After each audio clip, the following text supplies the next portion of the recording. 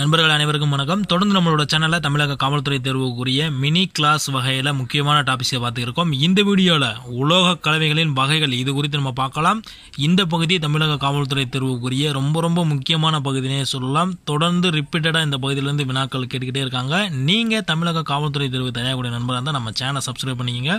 கூட பக்கத்தில் இருக்க பெல் ஐகானை பிரஸ் பண்ணிட்டேன்னா நம்ம வீடியோஸ் உங்களுக்கு அப்டேட்டாக கிடச்சிட்டே இருக்கும். ஃப்ரெண்ட்ஸ், உலோக கலவைகள் இதில் ரொம்ப முக்கியமாக எதை கேட்குறாங்க அப்படின்னா, நீங்கள் ஆல்ரெடி பார்த்துருப்பீங்க டியூராலிமினை பற்றியும் மெக்னாலிமின் பற்றியும் நிறைய கேட்டுக்கிட்டே இருக்காங்க. சரி வாங்க இப்போ நம்ம கொஞ்சம் தெளிவாக பார்க்கலாம். பெரஸ் உலோக கலவை என்பது என்ன அப்படின்னா, இதில் இரும்பு முக்கிய பங்களிக்கின்றது. கீழ்கண்டவற்றுள் பெரஸ் உலோக கலவையுடன் தொடர்பு உடையதை தேர்க அப்படின்னு கொடுத்துட்டு ஆப்ஷனில் டைரெக்டாக கொடுக்காம இது போல் டியூராலிமின், வெங்கலம், நிக்கல், இரும்பு இது போல் கொடுத்து கன்ஃபியூஷன் பண்ணலாம். ஸோ நல்லா பார்த்துக்கோங்க. பெரஸ் உலோக கலவை அப்படின்றது இரும்பு முக்கியம் பங்களிக்கின்றது. எடுத்துக்காட்டாக துருபிடிக்காத இரும்பு, நிக்கல் இரும்பு கலவை. அதுக்கப்புறம் பாருங்கள், பெரஸ் இல்லாத உலோக கலவைக்கு உதாரணம் கொடு அப்படின்னாங்கன்னா அலுமினியம், காப்பர் இது போல கலவைகள் எல்லாமே ஃபெரஸ் இல்லா உலோக கலவை. ஃபெரஸ் அப்படின்றது எதனுடைய தொடர்புடையது அப்படின்னா இரும்புடன் தொடர்புடையது. அதுக்கப்புறம் இந்த பாக்ஸ் ரொம்ப முக்கியமானது. ஒவ்வொரு உலோகங்களும் எதற்காக பயன்படுகின்றது?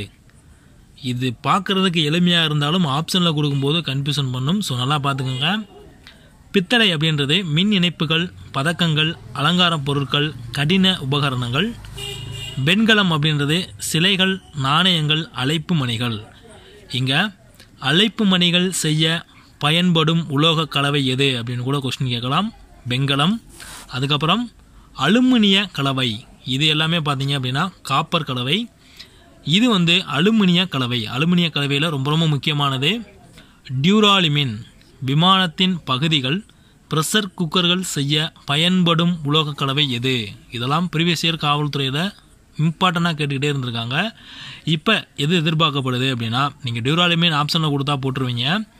விமானத்தின் பகுதிகள் மற்றும் அறிவியல் உபகரணங்கள் செய்ய பயன்படுவது அப்படின்னு சொல்லிட்டு டைரெக்டாக கொஸ்டின் கேட்கலாம். மெக்னலியன் அப்படின்றது தான் விமானத்தின் பகுதிகள் மற்றும் அறிவியல் உபகரணங்கள் செய்ய பயன்படுவது மெக்னலியம். டியூராலிமின் அப்படின்றதும் ஆப்ஷனில் கொடுப்பாங்க. விமானத்தின் பகுதிகள் மற்றும் ப்ரெஷர் குக்கர்கள். மெக்னலியம் அப்படின்றதும் அலுமினியத்தோட கலவை. ஸோ இது ரெண்டும் வித்தியாசப்படுத்தி பார்த்துக்கோங்க. டியூராலிமின் அப்படின்றது விமானத்தின் பகுதிகள் மற்றும் ப்ரெஷர் குக்கர்கள் செய்ய, மெக்னலியம் அப்படின்றது விமானத்தின் பகுதிகள் மற்றும் அறிவியல் உபகரணங்கள் செய்ய. அதுக்கப்புறம் இரும்பு கலவைகள். துருபிடிக்காத இரும்பு, பாத்திரங்கள், வெட்டும் கருவிகள், வாகன உதிரி பாகங்கள். நிக்கல் எதற்கு பயன்படுகின்றது அப்படின்னா கம்பிகள், விமானத்தின் உதிரி பாகங்கள், உந்திகள். இங்கே நோட் பண்ணக்கூடியது பாருங்கள், விமானத்தின் உதிரி பாகங்கள் தான் நிக்கல் இரும்பில் செய்கிறாங்க. விமானத்தின் பகுதிகள் மற்றும் ப்ரெஷர் குக்கர் அப்படின்னா டியூராலிமின். விமானத்தின் பகுதிகள் அப்படின்னா மெக்னாலியம். ரொம்ப லேசானது ஆனால் ரொம்ப ஸ்ட்ராங்கானது அப்படின்றதுனால தான் இந்த டியூராலிமினை பயன்படுத்துகிறாங்க. அதுக்கப்புறம் பாருங்கள், கீழ் உள்ளவையில் எது காப்பர் கலவை அப்படின்னு கொடுத்துட்டு காப்பர் கலவைக்குரியது பித்தளை, வெங்காயம் இது போல் கொடுத்துட்டும் அலுமினிய கலவையில் ஒன்று கொடுத்துட்டும் கன்ஃபியூஷன் பண்ணுவாங்க. ஸோ காப்பர் கலவை அப்படின்னா பித்தளை, வெண்கலம். அலுமினிய கலவை அப்படின்னா டியூராலிமின், மெக்னாலியம். இரும்பு கலவை அப்படின்னா மேக்ஸிமம் நம்மளுக்கு தெரியும் துருப்பிடிக்காத இரும்பு, நிக்கல் இரும்பு அப்படின்றது. இந்த பகுதி ரொம்ப முக்கியமான பகுதி. ஸோ நண்பர்கள் நல்லா பார்த்து வச்சுக்கோங்க.